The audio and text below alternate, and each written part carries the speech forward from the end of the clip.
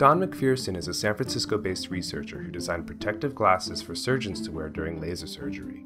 The glasses had a surprising second utility. They helped correct color vision deficiencies and color blindness.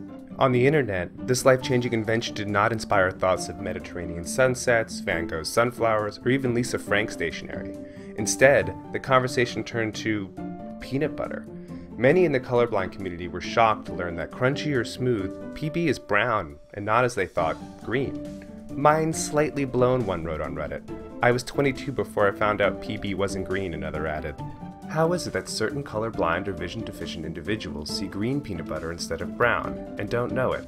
And how can McPherson's Enchroma glasses help correct that deficiency? The answers lie in the types of color blindness. There's red-green color blindness, which is the most common, blue-green color blindness, and the rare total color blindness, the complete absence of color visions.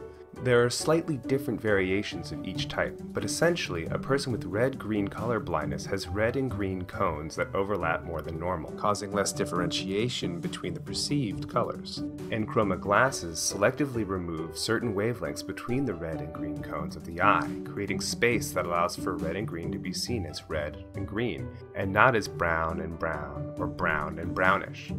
Looking at this spectrum of color helps people with normal vision see how someone with this type of visual deficiency can struggle to distinguish between greens, reds, and browns. Once diagnosed, learning to identify differences in their perceived color spectrum is needed. There are times where this is clearly necessary, like when driving or hooking up your home entertainment unit, and it's important for people with color blindness to distinguish what appears from what is. And then there are times where color doesn't necessarily matter at all. How about those roses now? Is the sky supposed to be this color? Are you serious? Yeah. What does it look like to you? It's blue. What was it before? It's blue, but like a totally boring shade.